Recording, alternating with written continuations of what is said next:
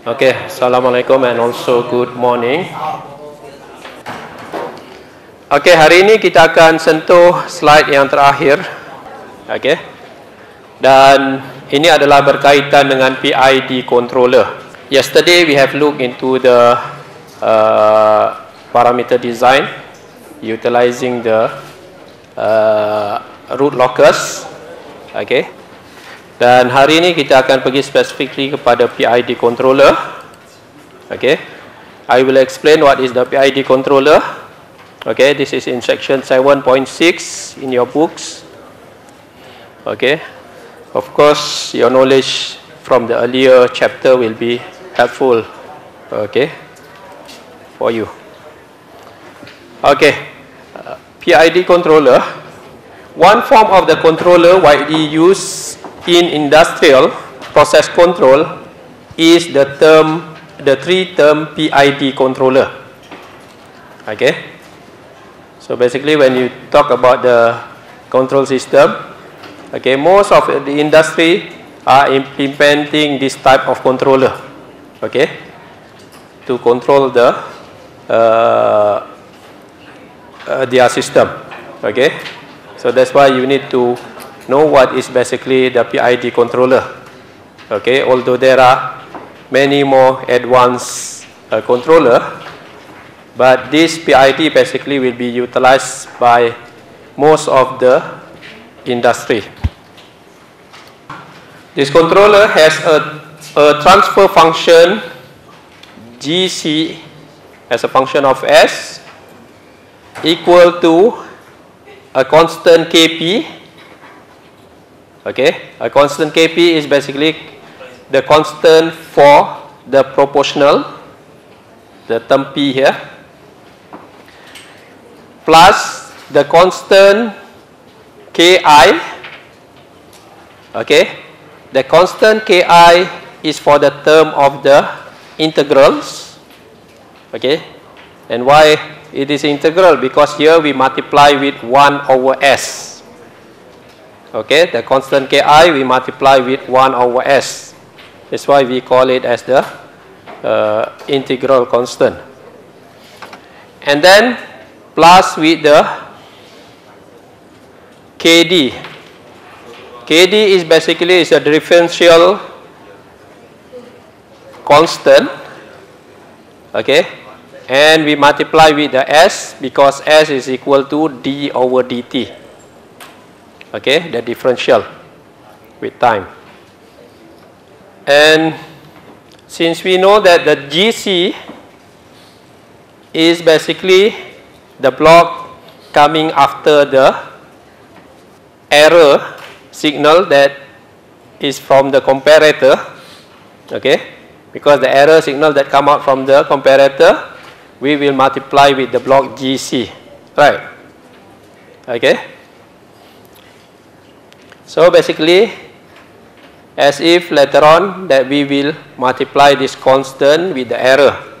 So what actually is that when we do that, we have the error signal, we multiply with the Kp, that means we are amplifying the error signal. Okay? So that's why this is called as a proportional. Okay? Because we are amplifying the error signal. Okay, and then for this case, for the Ki, basically we will, from the error signal, okay, we take the integrals. Okay, that's why we need to multiply with 1 over S. We take the integrals, and then that integral we multiply with the constant Ki. Okay, and then for the derivative, basically we take the error signal and we take the derivative upon the t, the time. Okay, where basically in the S domain we multiply by S. Okay, and then multiply with the constant Kd. Okay, so basically now the controller, okay, basically will be we have suggesting an output, okay, to the process which are based on the proportional part of the error and then the integral part of the error and also the derivative part of the error, okay, and each one actually will have different effect, okay. That's why we need the combination of these three. That's why we just sum all of them, okay. Later on we will see that effect later on, okay. So the three-term controller is called a PID controller because it contains a proportional, an integrals, and a derivative term represented by Kp, Ki, and Kd respectively. Okay. Okay. The only thing, the transfer function of the derivative term, okay, just now I show you is only Kd multiplied by S, okay. But in actual, it is actually Kd multiplied by S divided by tau d multiplied by S plus 1. The only thing, the tau d is usually very, very small, okay. That's why a small number just plus 1 is as if similar to, almost similar to 1. So basically just similar to Kd multiplied by S divided by 1, okay. That's why in the equation that we have before, basically this term is neglected, okay, the tau d, because it is very small, okay. With that, the PID, if we set the constant Kd equal to 0, the derivative constant equal to 0, then we have the proportional plus integral. So this will become another controller. Instead of PID, we have only PI controller. So the GC will become like this because when the Kd is equal to 0, so it's only Kp plus Ki divided by S. If when the Ki is set equal to 0, okay, we will have the GC will become Kp plus Kd multiplied by S, okay, because the Ki will be 0 and then divided by S basically will become 0 as well. So the equation will become this, and this controller is called as proportional plus derivative controller, okay, instead of PID, okay. The only thing, the Kp is always not 0, okay. So that's why normally we need the Kp, okay. That's why there is no controller called as integral plus derivative controller, okay, because normally the Kp is needed, okay. If we look again the transfer function for the PID controller, where GCS is equal to Kp plus Ki divided by S plus Kd multiplied by S.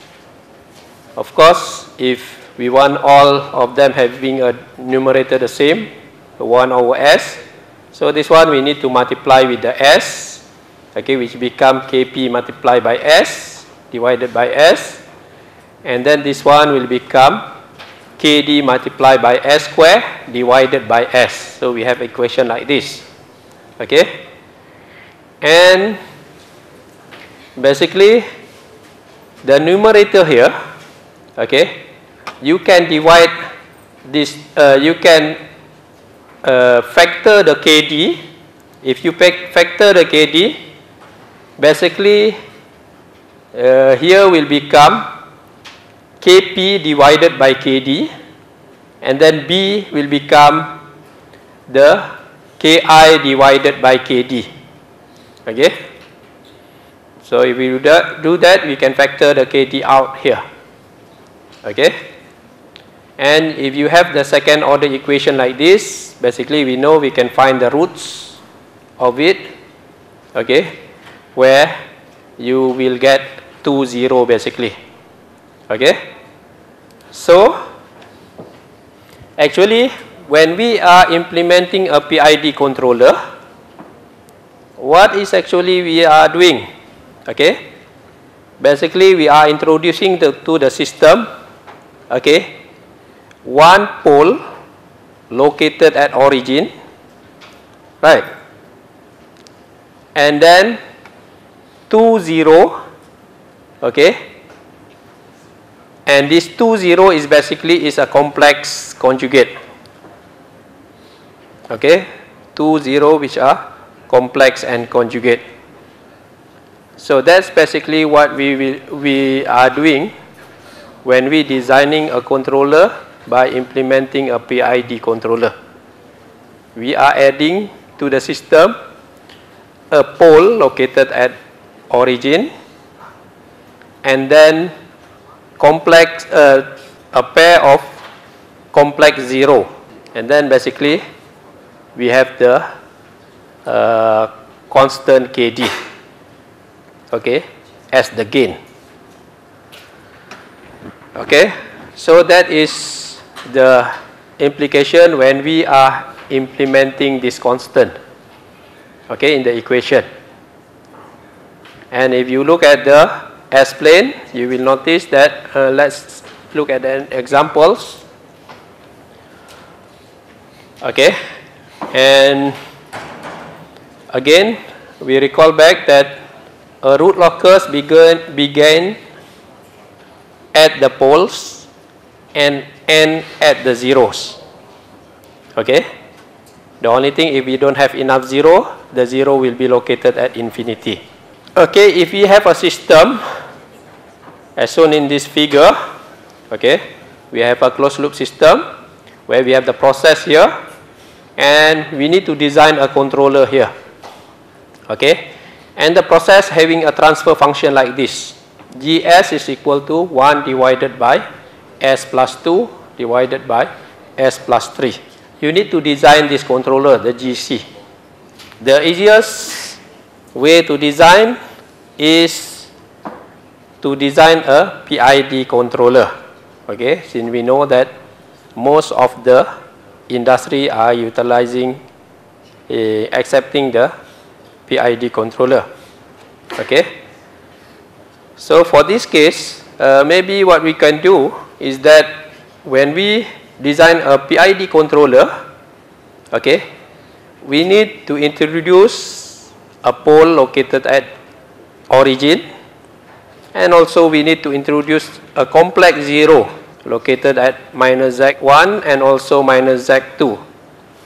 The only thing we need to decide what is the value of Z1 and Z2. For this case, maybe we just select the location of the Z1, the zeros, and Z2, which is equal to -3 plus and minus -1J. So now, to look at the effect of the PID, we need to see the pole and 0 at the S-plane.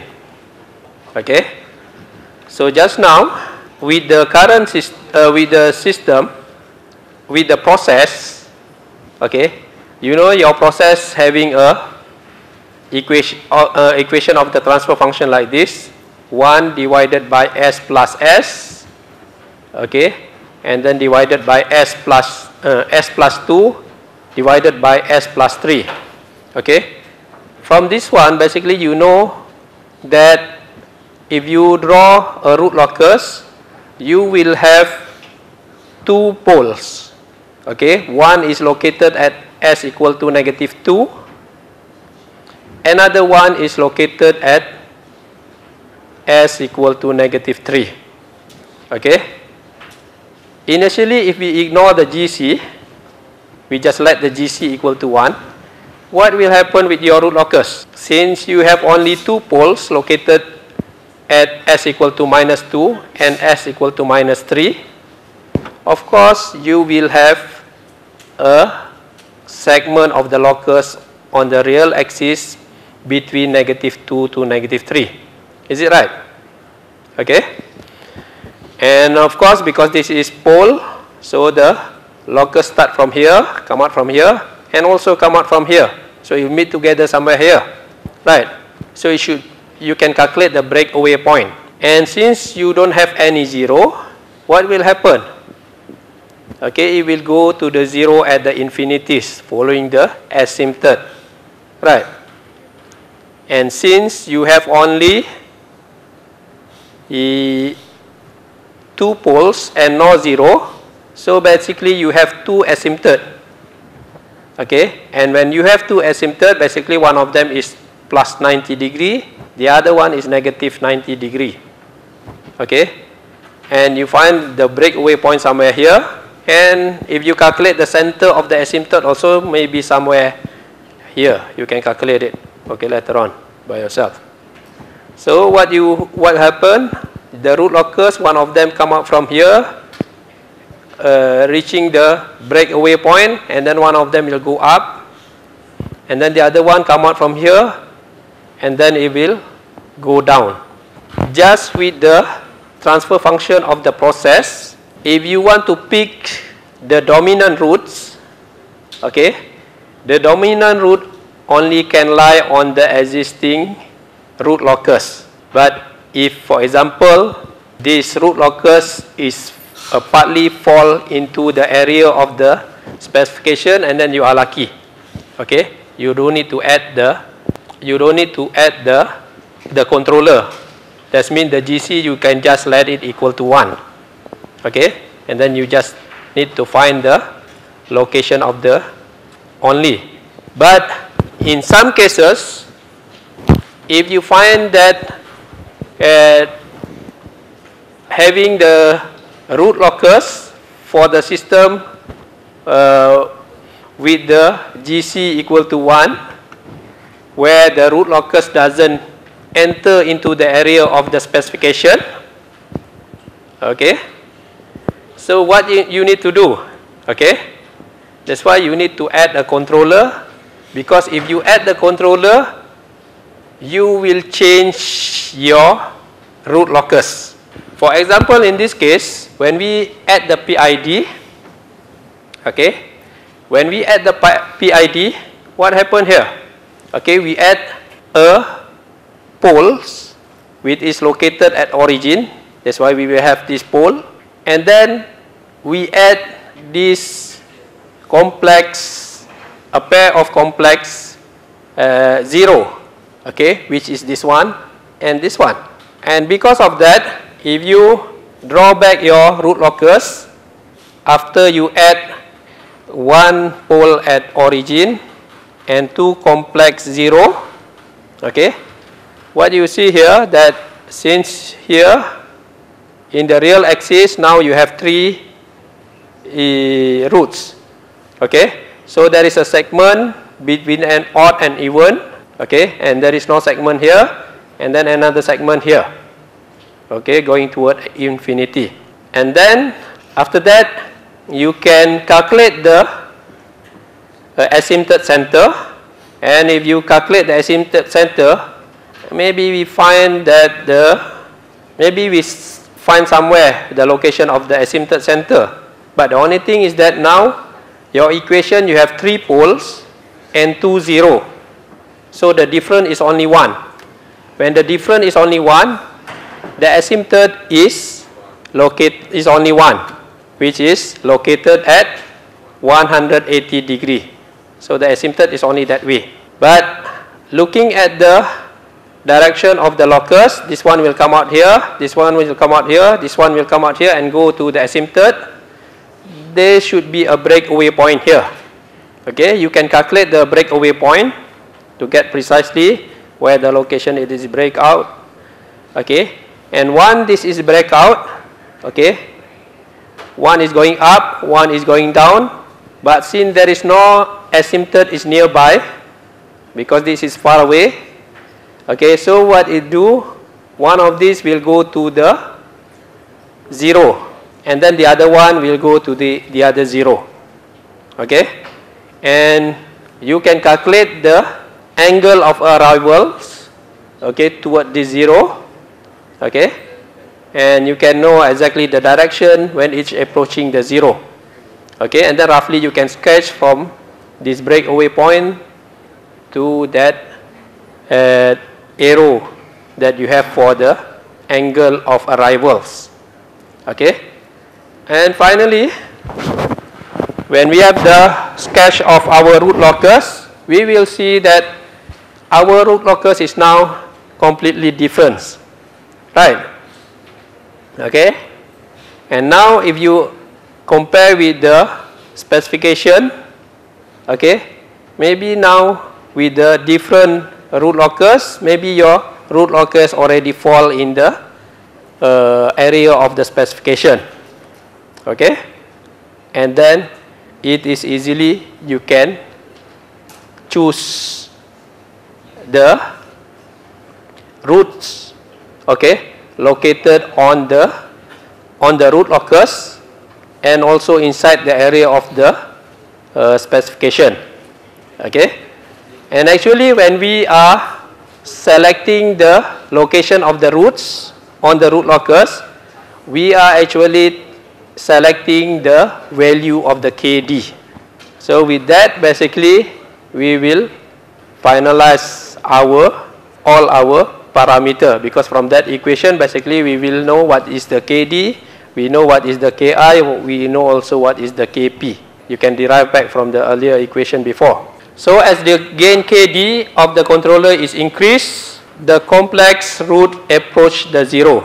What we said here, that when you choose the root somewhere here, here and here, okay, it is the value of the KD is almost equal to 0, because at the poles basically the KD is equal to 0. But as you increase the KD, basically the KD will be approaching the 0. Okay, so that means if you select here, basically the value of the KD is very, very big. For selecting the value of the KD, actually if we select the KD nearer to 0 is better. Because why? Because later on we wanted that these two roots, which is complex and conjugate, to dominate. Okay, because if you're looking at this, there will be 3 locus. Okay, so there will be 2 roots here, and then the other root will be here, right? Of course, looking at this position, basically the complex conjugate will be more dominant. Okay, and if we push it nearer to the zeros, the system will be more stable.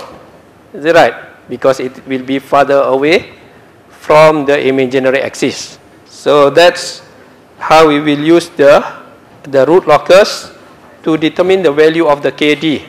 And of course, if we have this characteristic equation, okay, basically we will have after adding the PID controller, we will have our transfer function like this.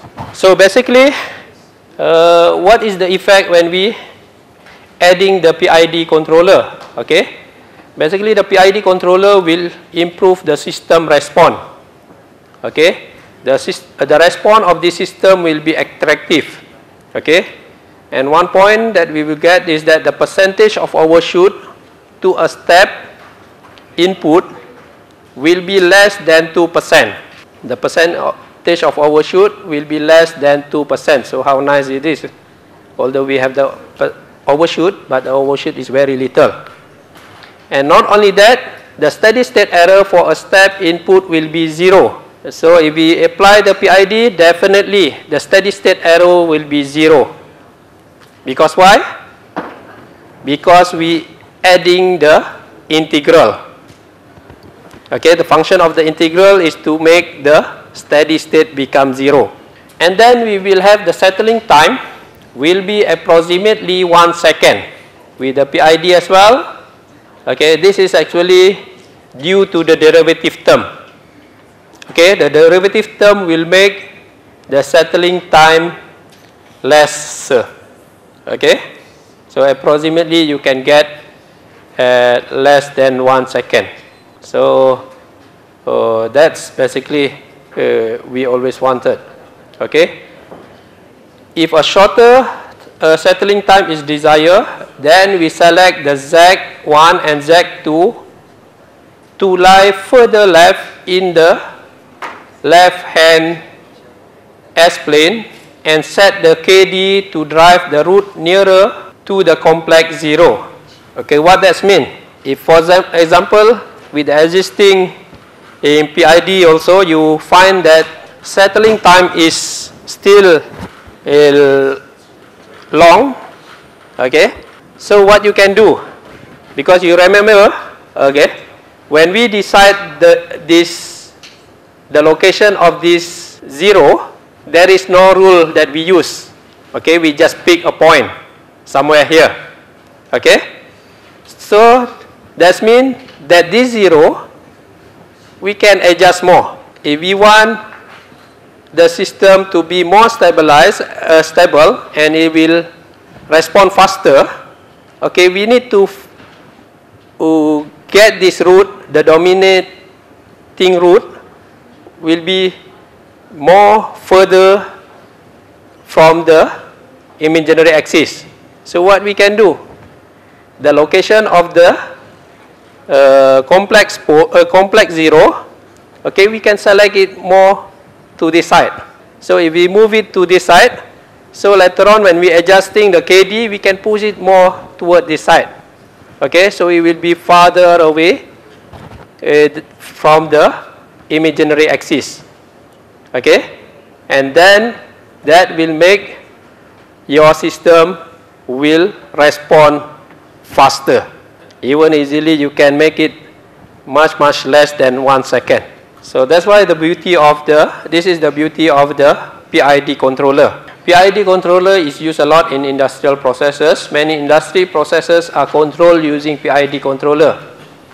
Okay, the popularity of PID controller can be attributed partly to their good performance in a wide range of operating conditions and partly to their functional simplicity that allow engineers to operate them in a simple, straightforward manner. Okay, to implement the PID controller, 3 parameters must be determined.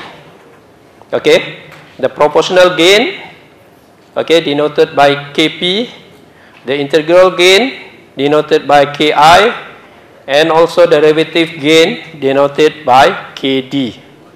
Okay, of course, if we use the root locus like the one we do just now, okay, you just need to add one pole located at origin and then the other complex 0. Okay, basically with that, basically when you add that two, basically will determine the value of Ki and also Kp. Okay, and then after that, when you adjusting the Kd, basically you get the value of the Kd. Okay, and beside that, you can also doing by try and error, you can experiment with the value of Kp, Ki and Kd to see how the response is. And when you are adjusting the value of Ki, Kp and Kd, basically this is called as PID tuning. And there are many methods available to determine acceptable value of the PID gains. Okay, and the process of determining the gain is often called PID tuning. A common approach to tuning is to use manual PID tuning method, whereby the PID controller gains are obtained by trial and error with minimal analytical analysis using step response obtained via simulation. Okay, that's why sometimes when we have a process, it is required from us to get the model of the process, because once we get the model of the process, okay, if we want to design a PID controller, okay, we can use the simulation to try to see the response of the system when we applying the PID controller with different gains, okay, PID gains. But if you don't model the system, basically you need to try it by doing experiment with the actual system, or in some cases actual testing on the system and deciding on the gain based on the observation and experience. A more analytical method is known as the Ziegler-Nicholas tuning method. Okay, Ziegler-Nicholas providing a method for you to tune the PID.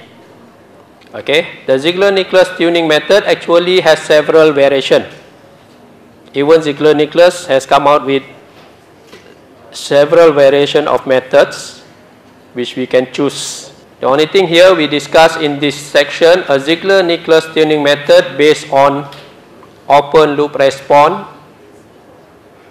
to a step input, and a related Ziegler-Nicholas tuning method based on closed loop response to a step input. The simplest approach in tuning is the manual tuning. Okay, with this approach, basically what we need to do, okay, the first thing when we do simulation or experiment, okay, to determine the value Ki, Kd and also Kp, okay, first of all we set the Ki and Kd equal to 0, okay, and then we just play around with the variable Kp, okay, and then we run our experiment and also simulation, okay, and this is followed by slowly increasing the gain Kp until the output of the closed loop system oscillate just on the edge of stability. Okay, what does this mean? We need to do simulation or you can do experiment. The only thing you start with the K with the low value, maybe 0.1, and then you increase, okay, bit by bit, okay, until you increase the Kp until when you plot the response, until you get the response showing that the system become marginally stable. Marginally stable means the fluctuation, the amplitude of the fluctuation is already constant. Okay, doesn't increase or doesn't decrease. Okay, so you need to increase the value of Kp until you get the response like that. Okay, marginally stable. Okay, once you get that can be done either by simulation or on the actual system.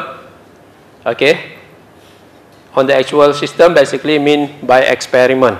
Okay, once you get the value of Kp, when the system become marginally stable, okay, you take note of that value of the Kp, and then after that reduce the value of the gain Kp to achieve what is known as the quarter amplitude decay. Basically from the value of the Kp that you found where the system become marginally stable, now from that you just take the quarter of that, which means that value of Kp we divided by 4 and then use that value for the Kp. Okay, that is the amplitude of the closed loop response is reduced approximately to 1/4 of the maximum value in one oscillatory period. So a rule of thumb is to start by reducing the proportional gain Kp by 1/2. Okay, of course just now we say that we do 1/4, okay, quarter, but you can also set the Kp equal to 1/2. 1/2 also okay, half of the maximum Kp just now. Okay, so the next step of the design process is to increase the Ki and also Kd manually to achieve the desired response. And then once we have set the Kp either to 1/4 or 1/2, And then after that, now you play with the Ki or Kd. Okay? And you see the response, how it is when you changing the value of Ki and Kd. Okay, the table below describing in general term the effect of increasing Ki and Kd. So actually, when you are playing with this gain, either Kp, Ki or Kd, okay, you will find that some of the performance measure will be changing. Okay. For example, actually, when we are increasing the Kp, basically we will increase the percentage of overshoot. And at the same time, the steady state error will be decreasing. Okay. So that is the function of the Kp. Okay. The only thing, settling time does not much effect on it. Okay. So basically, the Kp will increase the percentage of overshoot and will decrease the steady state error. So that means the Kp will be good because it's decreasing the steady state error. Okay. But for the percentage of overshoot, if you have a damped system, okay, basically it will be good having the Kp increase. But if your system is already under damped, okay, you don't need to increase the Kp anymore. Okay, because otherwise your percentage of overshoot will be higher. Okay. And then when we increasing the Ki is basically the advantage of the Ki is basically on the steady state error. It will eliminate at all the steady state error. So you will have the steady state error equal to 0. So that is the contribution, the big contribution of the Ki. Okay. Of course, when we increase the Ki, basically it do bad to the percentage of overshoot because the percentage of overshoot will be increasing, and it's also bad for the settling time because the settling time will be increasing. Okay. And then if you increase the Kd, okay, when you increase the Kd actually is good if you have under damped system because it will decrease the percentage of overshoot, and also it will be decreasing the settling time, which is good as well. Okay, but it has no impact on the steady state error. Okay, so that's why now when we combine all the three, okay, basically we will get the advantage from each one of them. Okay, which at the end we will combine all the advantages. Okay, there are two important PID controller gain tuning methods were published in 1942 by Ziegler and Nichols. Okay, intended to achieve a fast closed loop step response without excessive oscillation and excellent disturbance rejection. Okay, and the two approaches are classified under the general heading of Ziegler-Nichols tuning methods. Okay, the first approach is based on the closed loop concept requiring the computation of the ultimate gain and also ultimate period. Okay. The second approach is based on the open loop concept relying on the reaction curve. Okay. Maybe the first method we will discuss here. Okay, sekarang dah pukul 12. Rasanya kita discuss that method later on lah, next week I think. So ada soalan tak tentang this PID? Okay, for those yang datang lewat tadi, saya just nak informing yang mana kita akan postpone the test to 30 hari bulan Mei. Okay, the last day of the semester. Okay.